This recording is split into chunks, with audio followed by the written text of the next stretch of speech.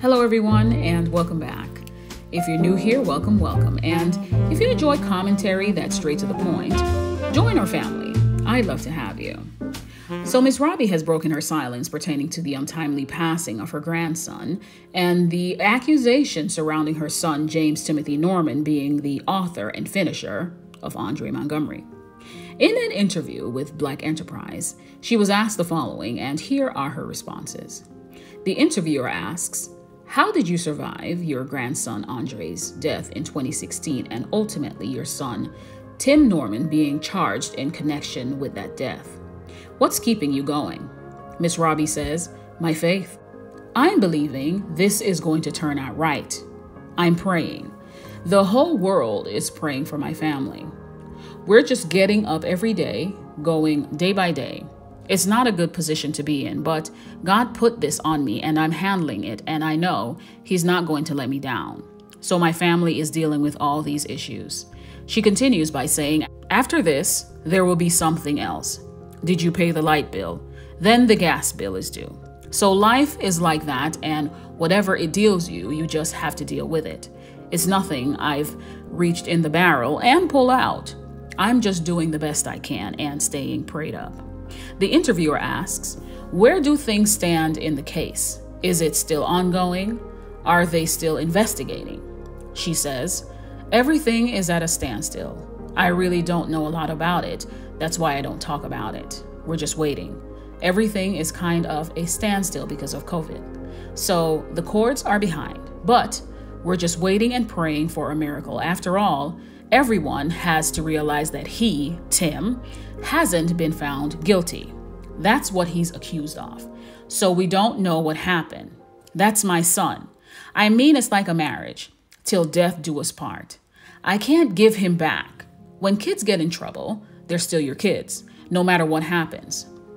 I'm still his mom, and he's got my support.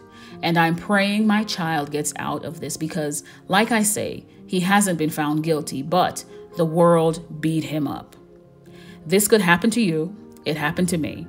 It could happen to anybody's family." She continued by saying, "We just have to go right on living. You don't die when things happen. You just have to deal with it and what it takes."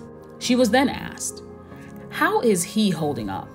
Ms Robbie responds by saying, "He's holding up. I mean, he has no choice. I mean, he's ready to come home. Things are slow in the court, so I have to encourage him. That is all part of it. This is a part of the process, and we're all going through it, but as a family, we're sticking together." The interviewer also said, "You've been through a lot of heartache over the past 5 years." And Ms Robbie responds by saying, "All my life." As to whether or not Sweetie Pies will return to the screen and the relationship with her and Oprah, she had this to say. The interviewer asks, "What happened to Welcome to Sweetie Pies on OWN? Are you through with that, or are you working on reviving it?" She says, "We're not reviving it. We had like a 7-year contract and we did 100+ episodes. We got 2 NAACP Image Awards. I think it's ran its course. And at the end of the contract, that was it. So I don't know what's in store for the future. I mean, I'm open to whatever because I didn't know I was going to get that. That happened in my 70s. So you never know in your life what's going to come for you. You have to be open to receiving it." The interviewer then asks, "Are you still in touch with Oprah?" Ms Robbie responds by saying, "I never was. I mean, it was a business thing, and we see each other when things came up. We were working people, so I was part of her show. She was very cordial. She was very nice, but it wasn't like I spoke to her every day." Then the interviewer asked a question that most of us want to know, which was, did she reach out to you after your grandson's death and with all that's been going on in your life? Did Oprah reach out to you? And she says, "I'd rather not say." She closed by saying, "I just want to thank everybody for all the support and take Ms Robbie to the Grammys. I'm trying to be the oldest female there. Y'all can do it, so look out for me."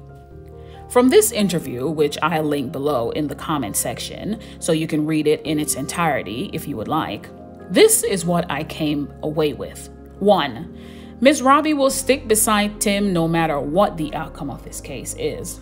2.